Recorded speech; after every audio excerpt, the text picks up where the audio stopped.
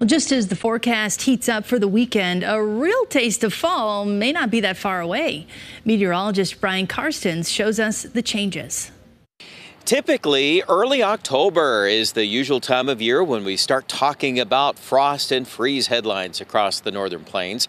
So far, it looks like we'll start the month of October very warm, but that could start changing at the end of next week. As the dates on the calendar suggest, the weather pattern will start feeling more like autumn in the near future. Take a look at the temperature forecasts over the coming days. This big bubble of above normal temperatures in the midsection of the country will likely burst during the middle of next week. Now the data continues to shift toward below normal temperatures by next weekend. We did a little digging to find if 30s for lows might start showing up. Sure enough, there's already a 20 to 40% chance we'll have some 30s late next week across much of Ketherland. By the way, that's well within normal conditions for this time of year. The average first frost in Sioux Falls is around October 2nd to the 4th.